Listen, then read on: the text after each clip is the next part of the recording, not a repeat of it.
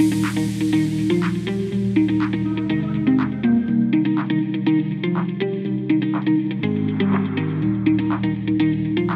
good morning. I'm Julia Davis from the Polk Transportation Planning Organization, and I'm with Tom Phillips. Hi, I'm Tom Phillips, the Executive Director of the Lakeland Area Mass Transit District, otherwise known as the Citrus Connection. You may be watching from our viewing area where you are familiar with our brand Winter Haven Area Transit, or if you're watching this from rural Polk County, you may notice that some of our smaller vehicles are called Polk County Transit Services. But whatever type of service you are provided, we're excited that you're watching today to give you an update about public transportation in Polk County and where we are going with our transportation development plan, because if you don't have a plan, you can't know where you're going. Right. So what is the Citrus Connections 2022 TDP? Well, the TDP is the Transit Development Plan, and that's a 10-year strategic plan for transit.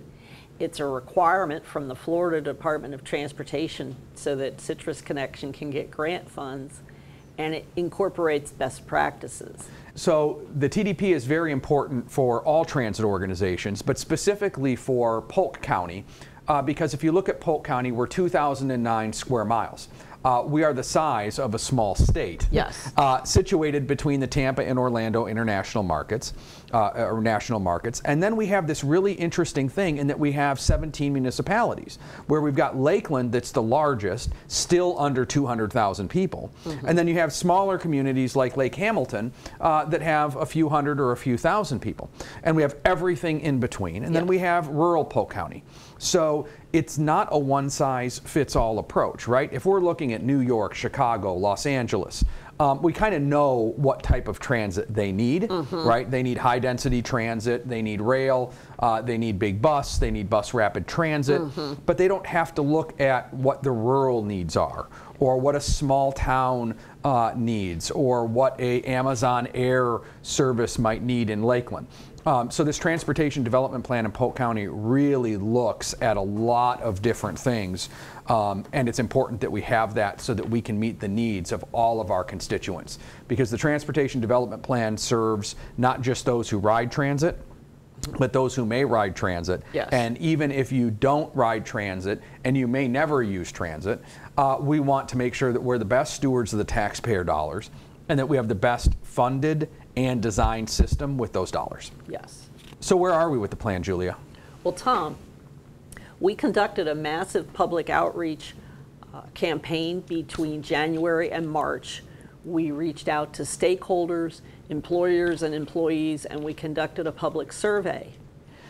I think that's awesome because you know, meeting people where they are is really important. Yes. And I think that that's neat because, you know, we can stand in a library or a government complex and do that, but meeting people where they are really elicits that important feedback. Right, it was good. Now, later today we'll be talking about what's going on next and why you should care, because mainly we want to know what your transit needs are and your transit priorities. And then we'll tell you about some upcoming events and how to get engaged. So the public outreach conducted, we did employee outreach, stakeholder interviews, bus operator surveys, discussion group workshops, online surveys, and public workshops, including one on February 24th here with PGTV that was streamed out to Facebook and is now available on YouTube. Yes, and I know that one of the things that I was really excited about as the executive director of the transit agency was the bus operator surveys, because we conduct an annual employee engagement survey within our organization, and it was great to have the TDP bus operator surveys at the same time, and as we had hoped, the concerns and hopes for the bus operators in the employee engagement survey matched up very, very closely to the bus operator surveys, which made me feel like they're very consistent in what they want for themselves and what they want from the community when it comes to transit. They were loud and clear about the needs of the public and the needs of the operators. Excellent. Yes. So I want to say a great big thank you to all the people and organizations who contributed the time and input so far. So let's talk a little bit about the stakeholder interviews, Tom. The county and the 5 commissioners and the 17 municipalities, plus various boards like the LAMTED board, the Transportation Planning Organization, the Transportation Disadvantaged Local Coordinating Board, and the there's a group for the US 27 area. So we interviewed at least 16 individuals and several groups to obtain information. And I heard the feedback was great. I heard that there was suggestions for enhanced marketing. Yes. And I think, marketing in the government sphere is always a challenge, right? Yes.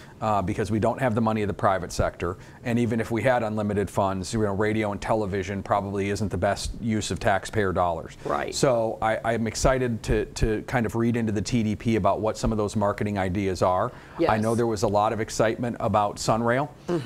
As most of you know who are watching, you can visit www.ridecitrus.com or download one of our apps, and you can see that we already have service to Sunrail. It is sparse, but there's lots of discussions about what's the future of Sunrail in Polk County. Does it come further into Polk County? Does it stay where it is? But I'm glad that people are excited about Sunrail, and I'm sure Brightline as well. Probably when people were talking about Sunrail, they were probably thinking about Brightline. They were, yes. Brightline as well. So yes. We'll see what happens with that. Obviously, Polk County hopes to get a stop, but even if we don't get a stop in the initial phase, it's going to be important that we have those connections. And then obviously with the emerging technologies of compressed natural gas, liquefied natural gas, electric hybrids, hybrid diesel type things. Very excited about what the future holds for that. Definitely, as you know, 100% of our fleet right now is traditional ultra low sulfur diesel. So we're being as economical as we can. We're also being good to the environment in that it's ultra low sulfur diesel. But yes, definitely some emerging technologies coming out of those conversations as well. It was fun to see the interest. It was fun for me when I was interviewing all these stakeholders to see their interest in the electric and hybrid buses or CNG. Of course, CNG is very expensive because then you have to convert the whole maintenance facility to deal with CNG. Absolutely. So then, Tom, we interviewed the employers. We interviewed Advent Health, Citrus Connection, Lakeland Regional Health, the Polk County Board of County Commissioners, and Polk County Schools. But once we interviewed the employers, who represent over 21,000 employees, they also have daily visitors and clients and students. They do perceive transportation as a challenge for hiring and retaining staff. And the majority of them have a lot of interest in having transit connections. And they're interested in commuter services and your universal access program. Absolutely. Tom. So if you look at the individual results, yes. So we know that over 93% of the people who participated in the survey felt like there was a need for expanded public transportation services, which is no surprise. As the 7th poorest suburban area in the United States, the Brookings Institute noted that the #1 reason that Polk County was the 7th poorest suburban area in the U.S. was a lack of mass transportation, specifically a lack of mass transportation outside the city of Lakeland. So when we look at how people would use it, now that's very interesting. It is. The #1 response was shopping. Yes. Which is not our #1 trip type. Our #1 trip type is employment, but it's good to see that people feel that if there were more transit, they'd use it for shopping, those quick trips, right? Yeah. So I think that when we look at the need for improved transit, one of the things that we're hearing when we look at shopping or social recreational is I want increased frequency, right? If I had a bus that came by every 15, every 20 minutes instead of every hour, I could use it for shopping or recreation. Then when we start to move down the survey results, I think we start to see more traditional responses, which is the work, education in college, religious outings, and that it tends to be more of how people are, with the exception of religious. The work and education is the core of what we're currently providing. Right. So what we want seems to be more frequency, and how we're using it currently is for those absolute essentials that are there. Right. And Tom, it was interesting. Shopping is also, when people say they want to go shopping, what they mean is they want to go out and about. They want to just go see stuff. They don't necessarily want to go to one store. They want to go and wander around and see other people. So that shopping's very important. And then social recreational, when I was coding some of the paper surveys, many people said they wanted to go to either the Tampa airport or the Orlando airport. So I put that in as social recreational. Yeah. Now they might have been visiting family or commuting for a work trip, but the closest way I could put it in our buckets for the survey was to put it in as social recreational. Absolutely. So, and I know that we talked a little bit about more frequent bus service, right? Right. So we've got 3 lines within Polk County right now that operate on 30-minute headways. The Florida Avenue bus, which we call the Gold Line. Right. And then we have the Pink Line, which is the medical corridor. Yes. And then we have Cypress Gardens Boulevard. Right. Everything else is between 45 minutes or 90-minute service. It spans that. So frequent service makes sense. Yes. Most of the time, and what we saw in these public surveys, is people want transit to be 3 things: fast, frequent, and fun, the 3 Fs. And the survey results that you coded really show that. So more frequent bus service was very popular. Expansion to new areas. If you don't have access to the bus, first thing you need is access to the bus. Yeah. And then later service hours and earlier service hours. So again, looking at Polk County as a whole, public transit in Polk County operates just before 6 o'clock in the morning. And stops right around 7 o'clock at night on most routes. A lot of people that I interviewed did not realize how short the service time was. And so if you look at the fact that we are strategically situated on I-4, which means we have a disproportionately proportionate number of warehousing jobs. Yes. Those warehouses typically operate 24/7, not 365, but pretty close, right? And so if you think of, let's just pick on Amazon, pick Amazon, for example. Public transit's great, and we serve Amazon out on County Line Road and their other locations. But we're really only relevant in the first shift workers' lives. Yes. And typically, when you start, you don't get those premium hours. Right. You're starting second shift, or maybe you're starting third shift. Right. And so public transit's not really relevant to you. Right. Also, you typically start off at a lower rate when you start off at an organization and work your way up. So when you need transit the most, typically when you're starting off in a new job, if you're transit dependent, at warehousing jobs, it can be very difficult for us to be relevant because they're not where they need to be. And then looking at other things, connection of rail, bus, rapid transit, premium on-demand services, Sunday services. And I think that what that shows is that the people that you surveyed and the people who responded understand where we are in the spectrum. Yes. Right? Yes, that was the main thing. Many people said, make what we have more. Right. You know? So I think it's important for you to talk a little bit about why should people get involved. Okay, so this transit development plan is a 10-year picture for the transit services in Polk County. And it's broken into 2 parts, the first 5 years and the second 5 years. And so we want to know what people's vision is for transit service over the next 10 years. Where should Citrus Connection be? Again, more frequency, more places, more time of day, those sorts of things. And then we want you to join in the discussion on transit needs and transit priorities. And we'll be having a series of public workshops coming up in May. May 18th at the Lambhead offices at your place on George Jenkins from 8 to 11 in the morning. And then Thursday, May 19th at the Winter Haven Terminal from 8 to 11 a.m. We'll also be going to some public events like the Polk County Hunger Action Summit on May 17th at the Stewart Center in Bartow. We'll have a table there. We'll be providing information on what the proposed routes look like, what the needs are, what the expansion areas were to be identified. We also will be having another public survey coming online in May. It'll be available at the Polk TPO website. So this is a picture of the public outreach that we're doing, the community events, social media. And we're filming this in late April. Yes. And so this is really about what's going to happen from May through September. Yes. Really kind of as this is hitting its late miles in the marathon, right? Yes. So more community events, more email blasts, Obviously, on all of our buses, we want to have flyers on the buses. If you're a bus rider, get used to the fact that you may see seat drops. So sometimes we post things on the wall in a static fashion, and sometimes we actually have our bus drivers during layovers put things on the seats so that you can see that. We've got a social media presence at the TPO, at the Citrus Connection, at the Board of County Commissioners, and so it'll be a very exciting time for people to be able to get their input in.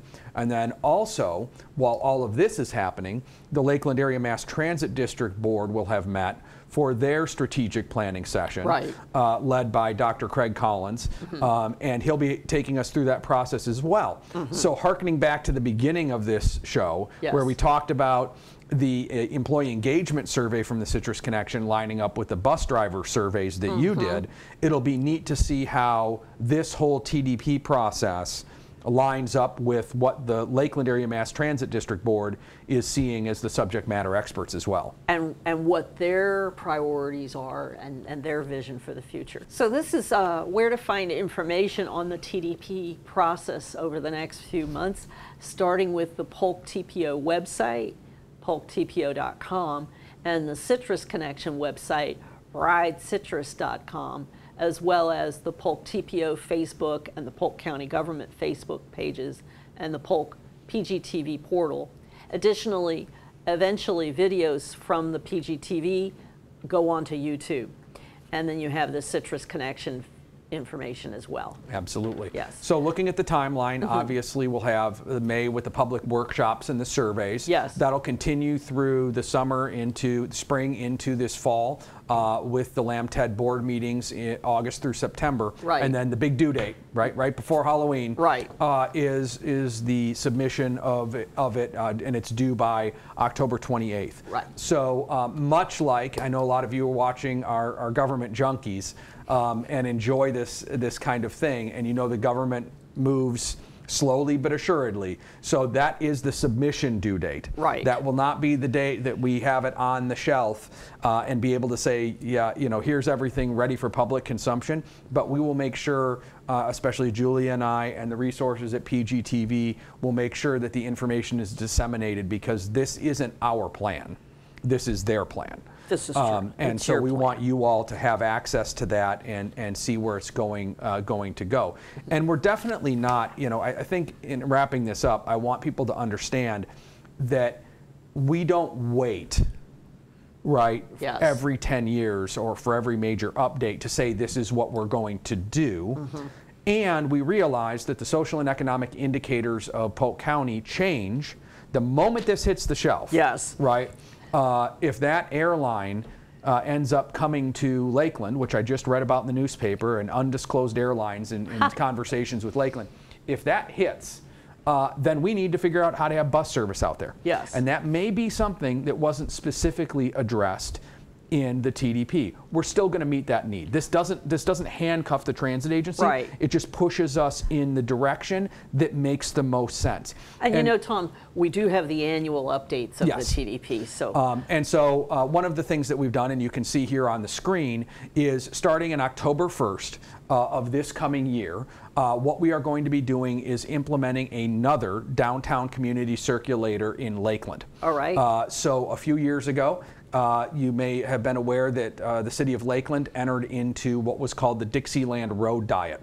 This was a section of Florida Avenue, approximately from the Cobb and Penn to the Lakeland Terminal in that particular project area. It's not my project, but that's the general area. And the road went from 4 lanes down to 2. Right. And the reason that was done was it was a non-conforming road the way that it was. And so the Lakeland City Commission, in partnership with the Florida Department of Transportation, decided to embark on what was called the Dixieland Road Diet. And so what they did was they went down from 4 lanes to 2. Yes. Temporarily to test things. Yes. What that meant was we lost 14 bus stops. 14. and our terminal was affected as well. So we couldn't abandon our most popular route. Right. So what we did was we implemented the Peach Line, which is a community circulator that runs in and around Dixieland. So you can get off the bus at the Cobb and Penn, or you can get off the bus, on Brunel, or you can get off the bus at the Lakeland Terminal and ride the Peach Line in the area where the 14 stops were deleted. So we created a community circulator, extremely popular. Good. We then implemented the Squeeze, which is the downtown golf cart program, which operates on Friday and Saturday nights, starting at Florida Southern College, running all through downtown Lakeland. It's an 8-person golf cart, hop-on, hop-off service, and then runs to the RP Funding Center, where we have hotels that are at 95% occupancy on Friday and Saturday night, running those tourists to downtown, to the eateries, so they're spending the money downtown Lakeland and not at chains. We love chains. They employ locals, but we'd rather have them spend those dollars local, so the Squeeze meets that need. So we implemented one community circulator because we had to. Then we did another one because we saw that there was a need, especially with small businesses coming out of COVID. And so we said, you know what we need to do? We need to make downtown Lakeland a little bit more accessible. And instead of having to transfer from multiple buses to reach downtown, we got to the size where we said, you know what, we need a large bus, a 30-foot bus, that's just doing a community circulator.